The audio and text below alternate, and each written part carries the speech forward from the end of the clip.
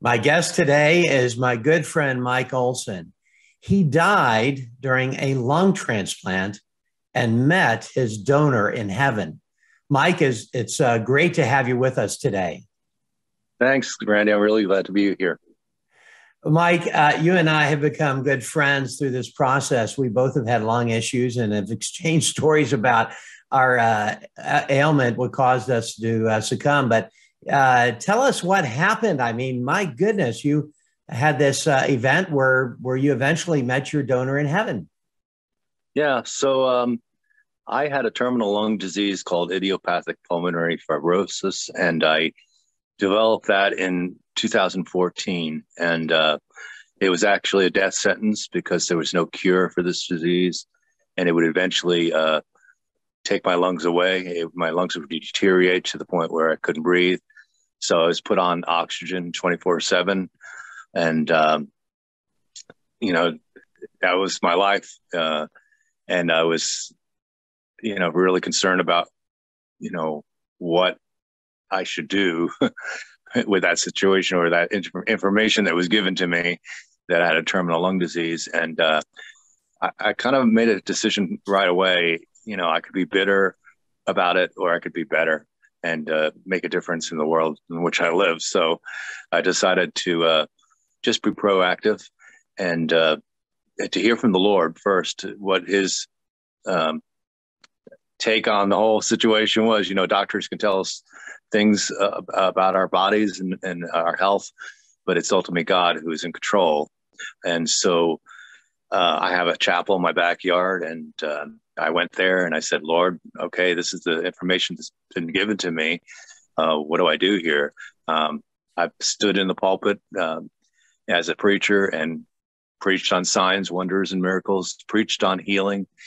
And yet I had this lung disease, terminal lung disease, and I was on oxygen. So when I went into my chapel, I just sat there, and then I said, Lord, what do I do? What do you want me to do? How do I deal with this situation that I've been given? And I just heard his voice so clear. And when we hear his voice, he gives us peace. And he said, just trust me. That's all he said. Just trust me. And I was scheduled at that time to go to surgery for an open lung biopsy to really see if, yes, in fact, the doctor made the right diagnosis. And the results came back, and yes, I was terminally ill. And so at that point, I just started trying to be an advocate for other patients, and also just get out in my community with other people who are dying of the disease, and try to help them. As a pastor, realize, we can live in faith and not fear, and that we could, make a difference no matter what we're given in life. We can make a difference with our lives on how we respond, because people are always watching our lives and seeing how we respond to the things, the adversities that come in our way. So, Yes. So you eventually had to obviously wait for that lung donor, yeah. and then you got the call. Yeah, I You waited. I were waited 5 years on a five transplant list, years. and that's a long time. Wow.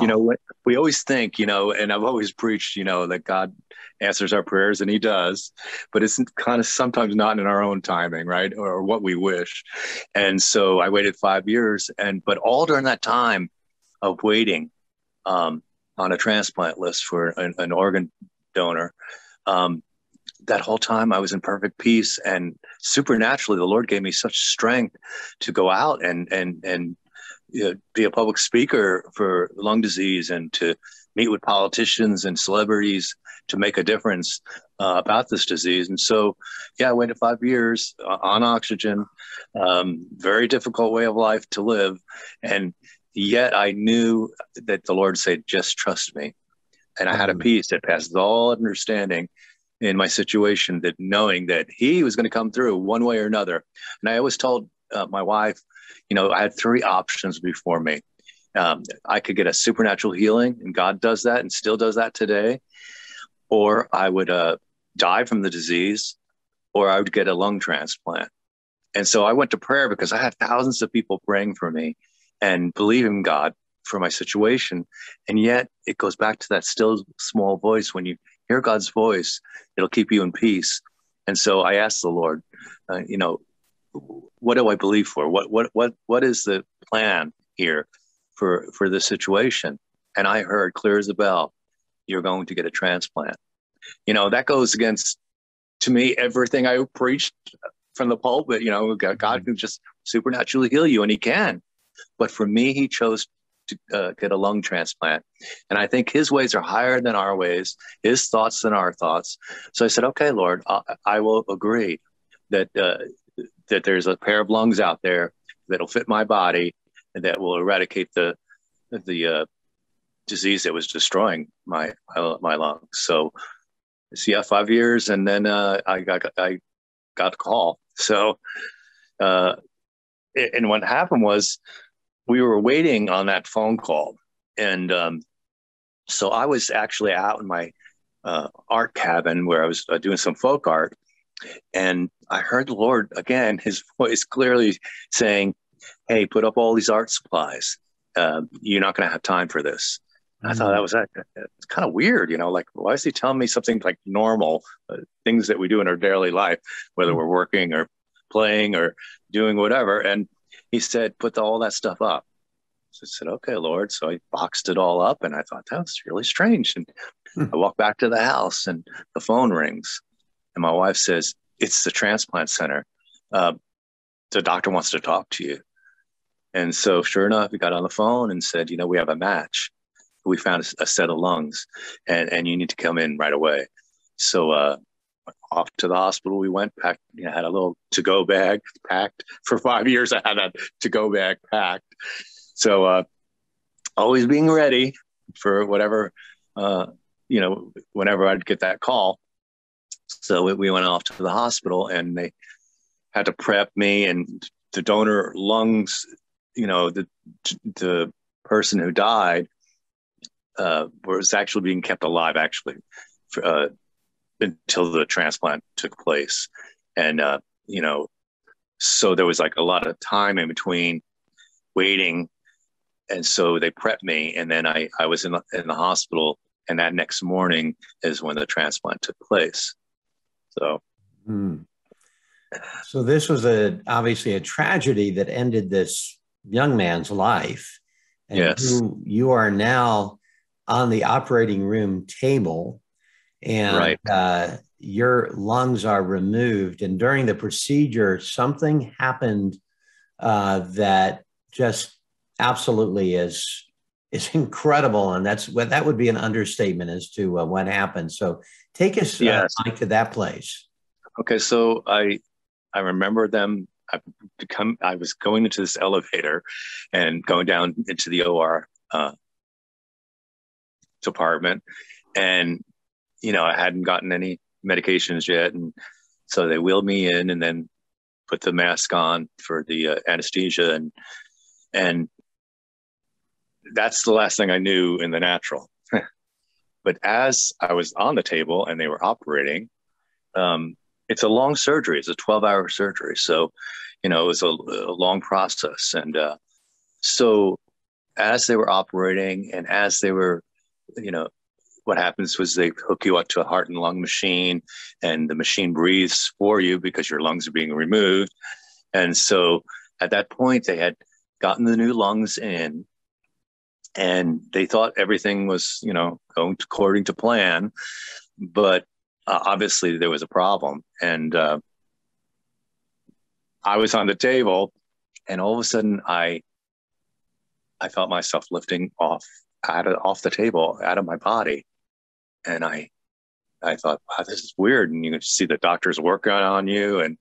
And so anyway, I started coming off the table, levitating off, going up off the operating table. And all of a sudden I see these swirling lights swirling all around me, like rainbow color, just myriads of these lights, swirling. And all of a sudden I looked, and I hear these voices, beautiful singing voice in there. And they started to say, Mike's coming home. And I was like, wow, and I'm such a jokester in my life with people. So to myself, I thought, well, at least I'm going up.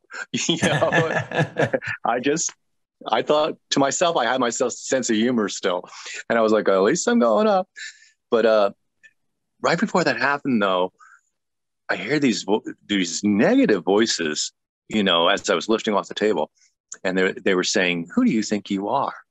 You're not going up. Who do you think you are?" And just taunting me. And I realized, oh, I know what that voice is, and that's the voice of the enemy. And so I stopped it right away. I said, in the name of Jesus, shut up. You can't talk to me that way. I'm a child of the living God. And when I took authority over that, those voices silenced. No, there was no more voices speaking at that point. And then the angels were singing, and Mike's coming home. And then there was like an interruption in that beautiful scene where where I heard the Lord say, "No, he's just here for a visit." And all of a sudden, I was like, whoosh, up into heaven. There was like bright white light as far as the eye can see, and I was like, "Oh my goodness!" I mean, like, I am dead. I mean, I am. This was unexpected. I went in for a double lung transplant, and here I am in heaven. And the first thought that came to my mind when I was there, well, it was like a life review. And I couldn't think of anything I did bad, because that's one thing I was worried about, even as a Christian, even as a pastor, right? I was like, we screw up. We're humans. We don't have it all together all the time. And so I'm standing there in heaven, and I get this like epiphany that comes over me. Like, it's like I didn't know this, right? So I get this epiphany. It's all Jesus.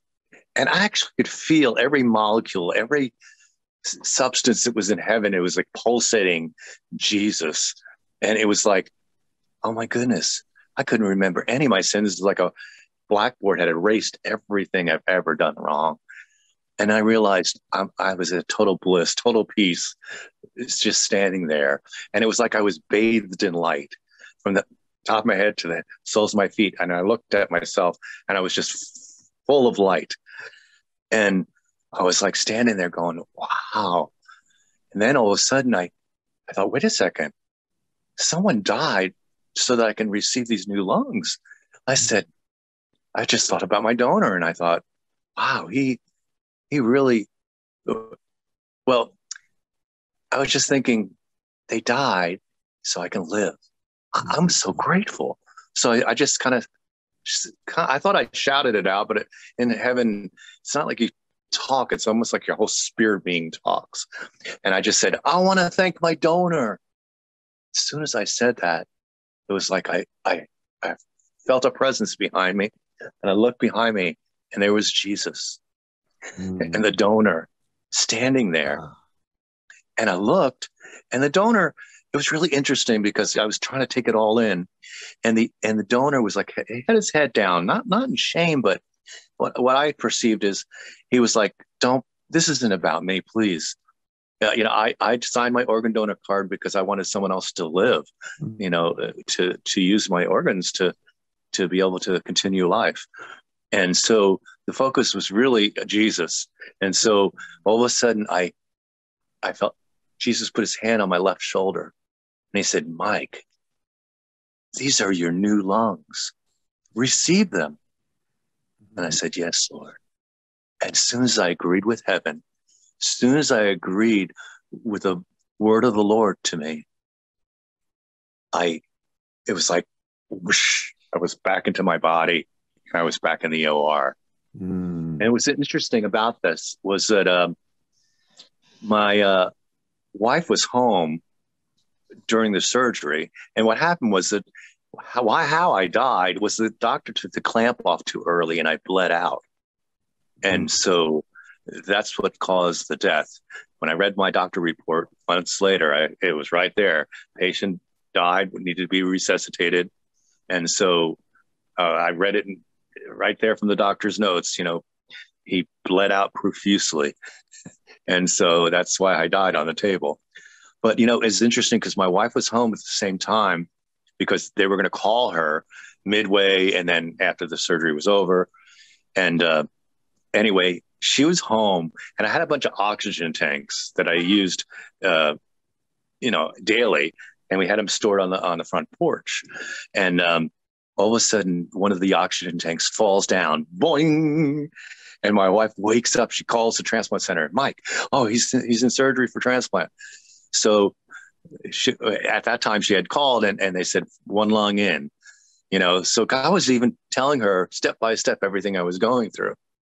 Wow. So anyway, she found out. She went to the hospital after that, and the transplant was successful in the way I did get a set of new lungs. And she asked the doctor, so what are all these machines he's hooked up to? What is going on?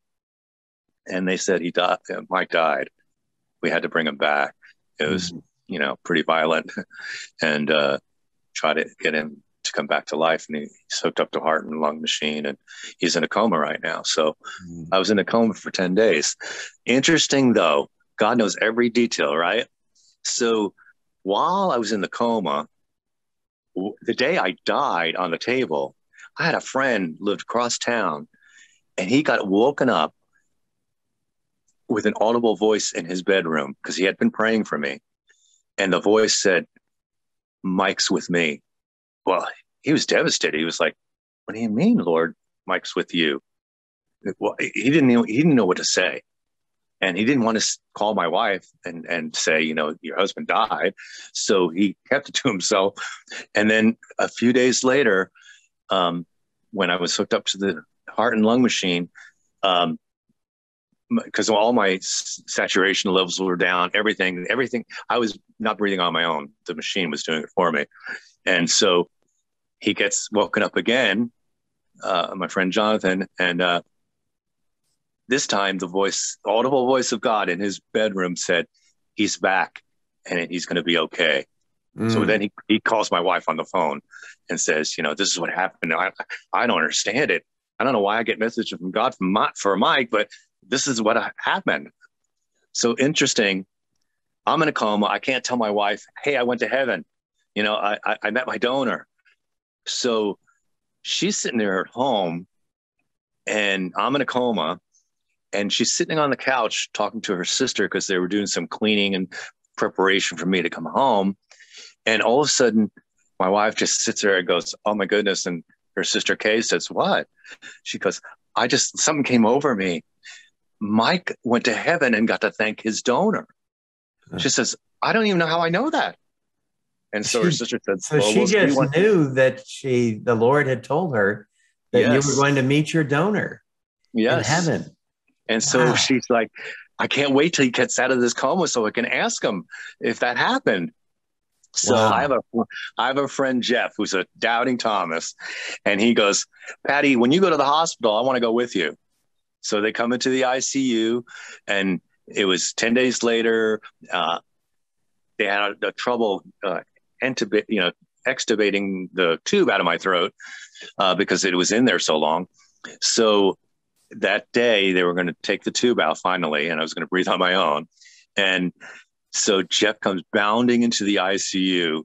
He goes, I'm going to go in there first, Patty. So he goes in and he goes, I'm like coming out of this. The tube just got out of my throat. I'm talking like 3 octaves lower, like, hey, and, so Jeff goes, Mike, when you were out there in the Netherlands, like, did you experience anything? And in my groggy voice and my, trying to talk for the first time, I said, yeah, I died and went to heaven. I got to thank my donor. Well, his eyes got big as, really big, and turns to Patty, and Patty's like, wow, I knew that. And they start dancing around the ICU because the Lord had already told her. So he had heard also from the Lord that you had gone to heaven and met your donor. So Mike, I've got to ask you this question because you met the angels in heaven against a rainbow backdrop. And then something happened to you when you were discharged from the hospital after being in a coma, where you saw an angel again. Tell us about that. Yeah. So I was wondering, when I saw those swirling rainbow lights, angels swirling all around me when I was coming off the operating table when I died. When I got home, I kind of looked it up and I thought, I always try to confirm things with the word. And in Revelations, it says, and I saw an angel with a rainbow over its head. And I realized they do exist. But anyway, I had come home from the hospital and I was in my bedroom, and it was kind of a lot to take in to get used to take out a lot of medicines, anti-rejection medicines, and just being home alone because my wife had to go back to work. And so I'm in my bedroom laying in the bed, and all of a sudden I was thinking about heaven. Anytime I talk about this experience, it kind of manifests all over. The same feelings I had when I was in heaven when I talk about this experience comes.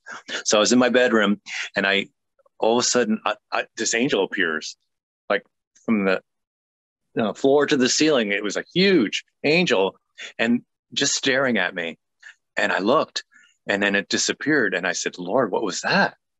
And he said, those angels are still watching after you, Mike.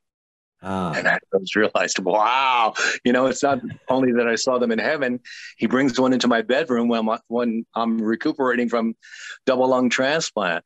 And I thought, this is an awesome God who manifests themselves in signs, wonders, and miracles in everyone's lives. And we need to be expecting more like that. We read it in the New Testament.